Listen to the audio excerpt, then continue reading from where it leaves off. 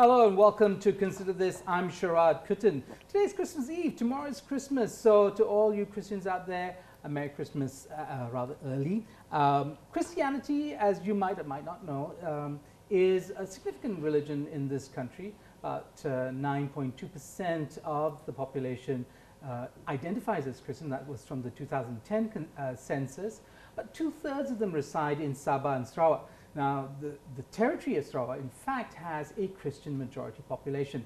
Very interesting facts that perhaps shape our understanding of the way Christians and Christianity is in this country. To help me understand more about the religion and the community that it is kind of rooted in, I have Pastor Fergus Ong. He's with Sidang Injil Borneo, SIBKL.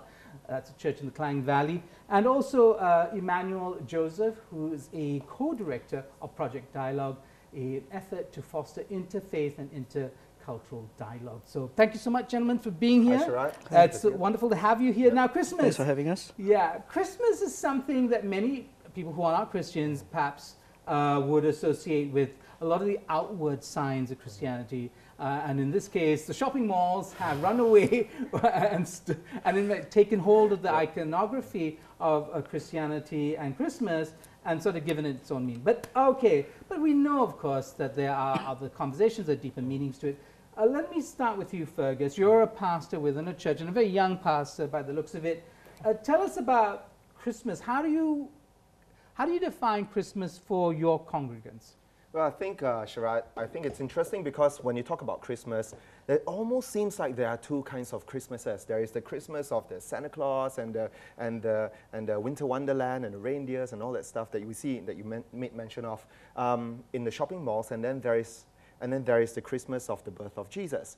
And we kind of know that that is the true meaning of Christmas, but it's always kind of like obscured and kind of like faded and like a background process that's running. So and maybe I can understand why people would be quite happy to just go along for the merry ride and just go through Christmas because it's the end of the year, everyone's tired and we've worked hard, but I think that in the midst of all this, it's important for the true meaning of Christmas to not get obscured.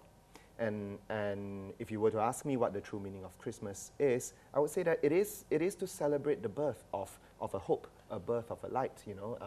That if you can say the one who would come to give you hope, to give you life, which is Jesus, which as Christians we believe is Jesus, the one who comes to, if you can say, pay off the debt of our moral failings. Okay, very interesting. I want to ask Emmanuel if you can jump in here on that, because I understand also a little bit about, when it comes to Christian history, that Christmas wasn't always the big festival. In fact, perhaps, Good Friday and Easter Sunday, much more significant from a religious point or theological point of view. But growing up as a Christian yourself, Emmanuel, and from the Catholic Church, what did Christmas mean for you?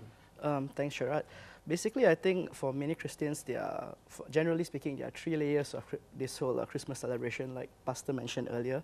There's the whole revelry, the whole the shopping centers, Santa Claus, snow and the snowman and Which stuff is like interesting because this is a religion that comes from the Middle East. We should actually be having sand dunes and camels. Yes, sand dunes, camels, not the Christmas turkey, but breads and hummus. Hummus and baba ganoush. Okay, tell us more. Okay, so there's that one Christmas, and what are the other Christmas? So the other layer would be what we understand as the true meaning of Christmas. Many people speak of it as faith, hope, charity, love, almsgiving, visiting the poor, stuff like that. Then there's the third, more symbolic religious layer, which would be, of course, the birth of Jesus, light of the world.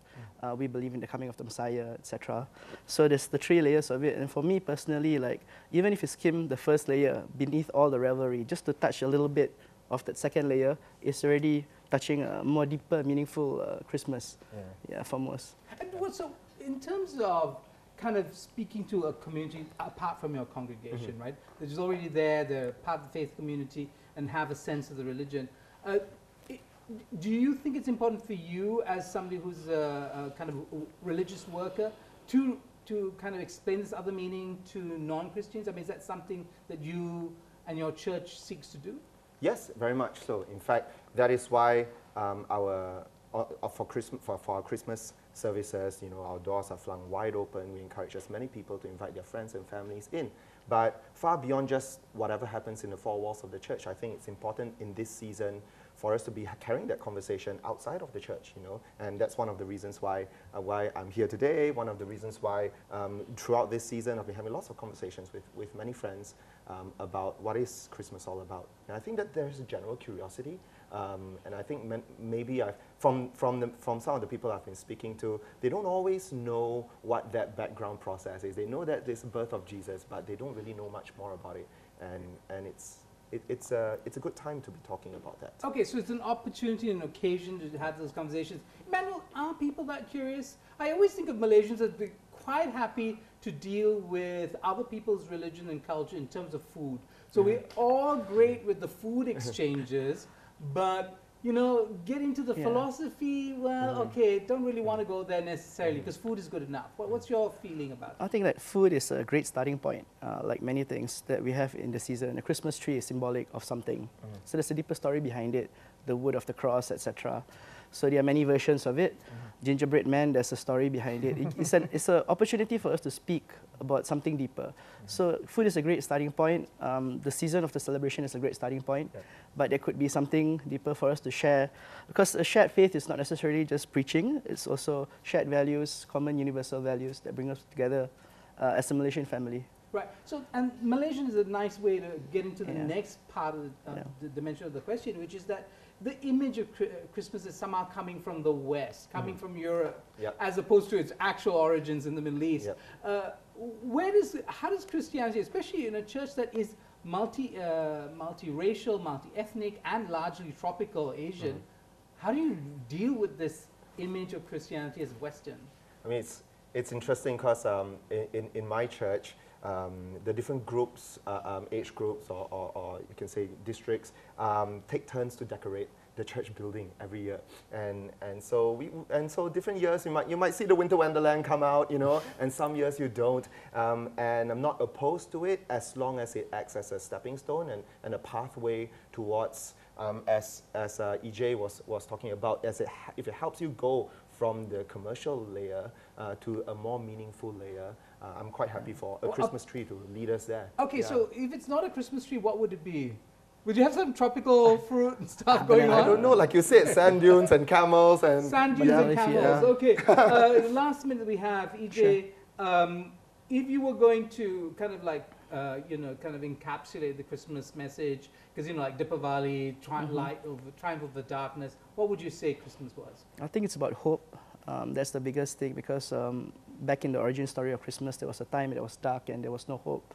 So that's a universal thing that we can share, even today, it's Malaysia, you know, in the hopelessness or in whatever problems that we face, there's always hope. Okay, I think that's, wonderful. We'll take a short break. We'll be back with me tonight, Pastor Fergus Ong from SIBKL and Emmanuel Joseph from Projek Dialog. We'll be back. Stay tuned.